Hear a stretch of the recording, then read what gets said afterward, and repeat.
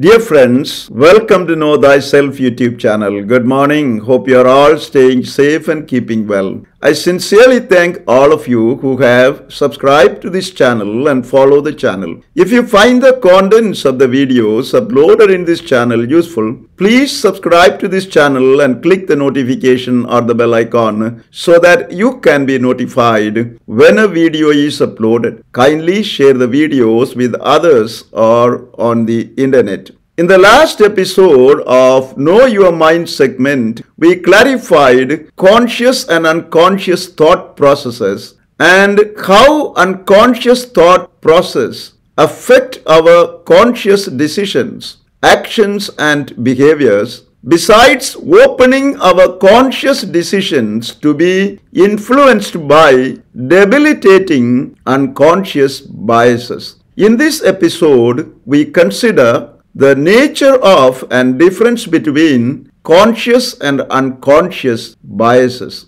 A bias is defined as a prejudice in favor of or against a thing, person, or a group in comparison with another thing, person, or a group, and which is considered to be unfair. Understood as described above, biases can be held by an individual, a group, or an institution. And these biases, when acted upon, can bring about negative or positive consequences. There are two types of biases identified in contemporary literature, namely conscious or explicit biases and unconscious or implicit biases. Let us briefly speak about each of them. Conscious or explicit biases.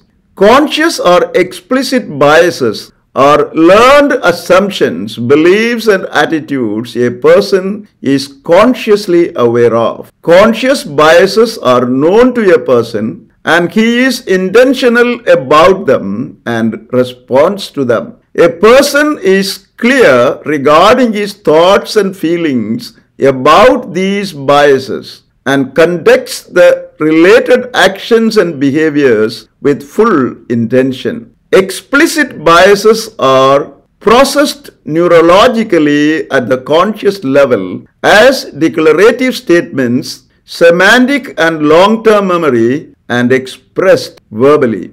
Conscious biases, in their extreme form, can manifest in overt negative behaviors such as bullying, physical and verbal harassment, or through more indirect means such as exclusion and isolation in group situations. Since conscious biases operate in the realm of everyone's awareness, we can identify conscious biases based on race, age, gender identity, physical abilities, religion, sexual orientation, and the like in the individual, group, or institutional levels and address and regulate their negative fallouts with the help of well-framed laws and policies. Unconscious or implicit biases. Unconscious or implicit biases are assumptions, beliefs, and attitudes learned in the context of the past experiences, but we are not consciously aware of them.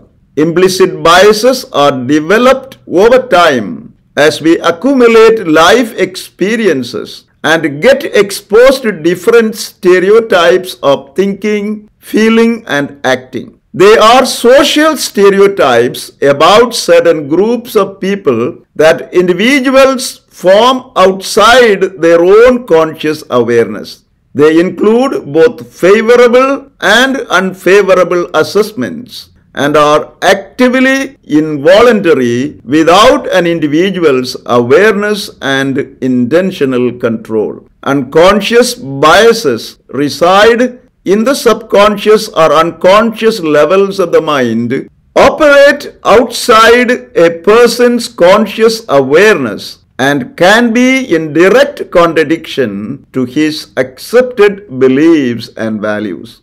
The danger of implicit biases is that they automatically seep into a person's conscious thought process without his awareness, and interferes with his ability to make assessment of a given situation and enables him to make compromises while making decisions. They are mental shortcuts that aid our decision-making process. As a result, these unconscious biases have a significant impact on our limiting beliefs and behaviors. Everyone holds unconscious biases about various social and identity groups. These biases stem from our tendency to organize the social groups by categorizing. They are far more prevalent than conscious biases and often incompatible with our conscious values. Whether we realize it or not,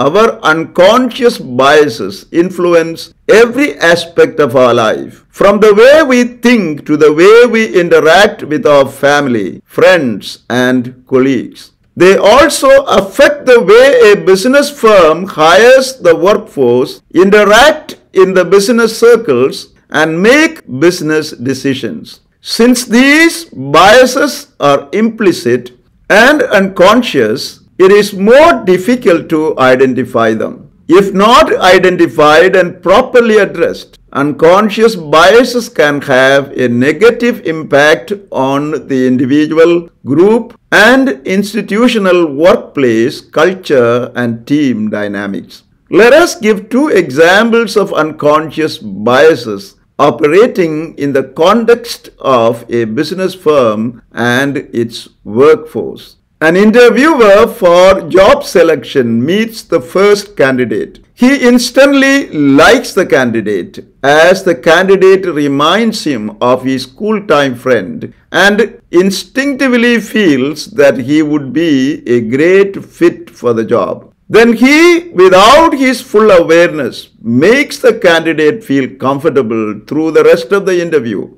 and makes the candidate fare well at the interview. The interviewer treated all other candidates he interviewed differently than the first one because he was guided by the unconscious bias towards the first candidate. Likewise, selecting the workforce for the new information technology sector of a company, the team leader selects all younger members of the staff from each department. In the process, missing out many older staff members who were more qualified and experienced in information technology because the team leader, without his knowledge, was guided by the unconscious bias. Younger staff members are more computer proficient. Not only in the business circles, but also in every dimension of our daily living. Unconscious biases are operative, and without our conscious awareness,